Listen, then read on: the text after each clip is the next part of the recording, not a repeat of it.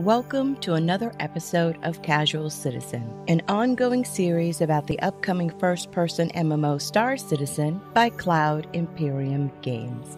I'm your host, Aliciana from the Mystic Worlds Gaming blog.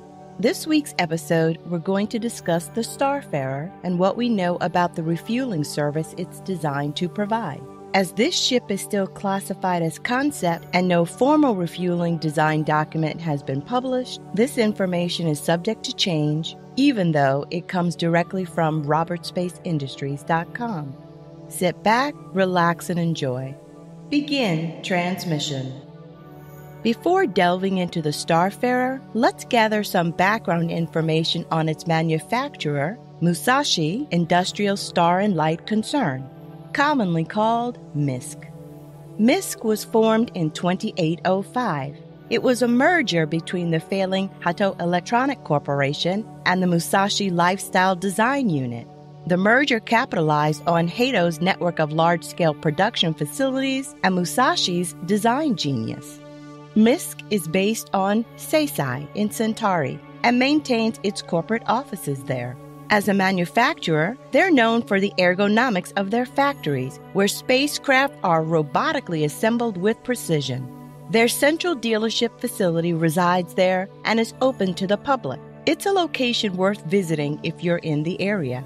Centauri was one of the first systems settled during humanity's expansion among the stars. It was discovered in 2365 by a dedicated survey ship. Centauri 3 was quickly offered up at a premium to colonial outfitting groups. The result was Seisai, one of the most beautiful and well-constructed human worlds in the UEE. Seisai is known for its natural beauty, organic construction, and limited population. Fujin City is the landing point for most visitors and boasts a fully automated high-volume landing zone.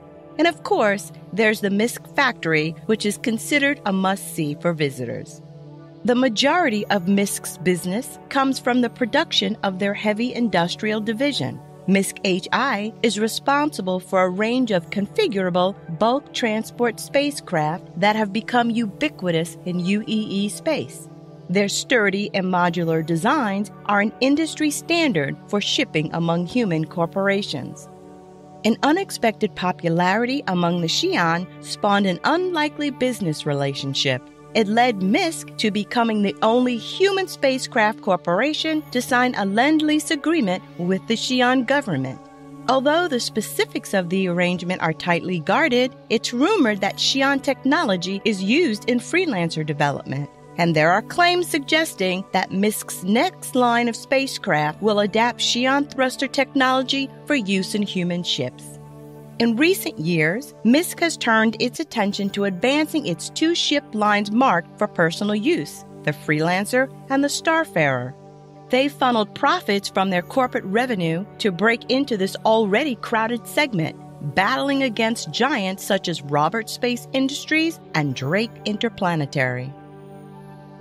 The Starfarer. Our discussion of the Starfarer will be solely on the refueling variant. We'll save the discussion of the Gemini for a future show.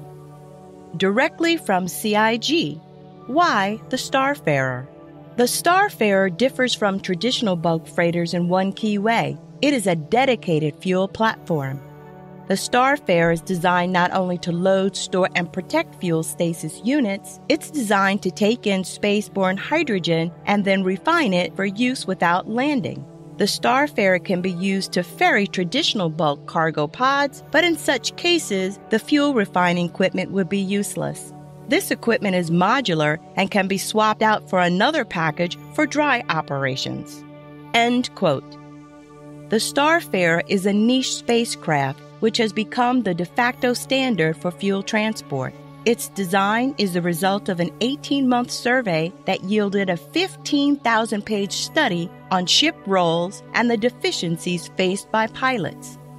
That insight influenced the core design philosophy for the Starfarer and led to it being fitted as a dual-role fueling craft, capable of collecting fuel in space and refueling ships in flight. The Starfarer's massive internal fuel tanks are welded directly to the ship's core superstructure. This makes for safer fuel transport than ships modified to carry out this role. The tanks use external probes and pressure access nodes to provide easy access. In this manner, the ship can scoop hydrogen from a gas giant and just as easily funnel fuel to a nearby ship. Starfarers can be upgraded to include a basic refinery to allow for processing unrefined fuel themselves. The hydrogen tanks can also be modified to carry liquid food products. Although this modification isn't popular, you can replace the tanking machinery with a cargo chassis to transport bulk goods. Even though the Starfarer can be modified for other roles, remember that it's primarily a dedicated fuel platform and designed from the ground up to be just that. It won't perform in these other roles as effectively as a dedicated option. Although the Starfarer supports multiple crew stations, it can be run as a solo operation. Management of the ship and its resources will take more time and require a lot of running back and forth, but it is possible. Detailed design doc still incoming. A detailed design document will be made available as soon as all of the mechanics involved in the refueling process have been finalized. That said, here are some aspects which have been more or less confirmed based on CIG Q&A responses. Eventually, you will be able to store pods of fuel in your hangar. There will be refueling missions, and NPC pilots can also be served by a player-run Starfarer. The Starfarer's refinery operates considerably slower than a dedicated refining facility. However, it allows you to refine and utilize fuel you've collected while out in space. You will have the option of taking your unrefined fuel to a refinery for processing.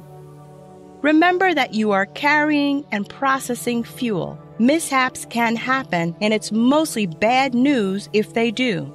We want refining to be a challenging process where failures and collisions can cause significant ship damage. You can refuel ships while flying, similar to aircraft. Doing so is considerably more difficult and adds an additional element of risk. Unlike the larger hull series of ships, the Starfarer can land planetside even with a full load of cargo. Potential owner upgrades also include adding a long-range scanner and jump drives. You can exchange the fuel tanks for standardized store-all containers to haul cargo. Fuel will be important in spaceflight, but not a constant worry. You'll need to monitor your consumption if you quantum often and are traversing lots of jump points. But it's not a situation that should leave you completely stranded if you run out. You can use a slower method of travel as a stopgap until you reach a refueling option. The plan is for fuel to be a serious support role in Star Citizen. NPCs and players will be manning Starfarers, and player-managed Starfarers can also supply fuel to NPC-managed fuel stations such as Cryastro. Show notes. As with most of our ship-related shows, not much in the way of show notes this week. Since the Starfarer isn't hangar-ready, there aren't any YouTubers that I can link you to for a video tour. Many players, including myself, are crossing their fingers that we'll be seeing the Starfarer in the hangar in Release 2.3. I hope you've enjoyed this episode. If you have, please consider subscribing to my channel and giving this episode a thumbs up. Be kind and fly safe. This is Alyciana signing off until next time. End transmission.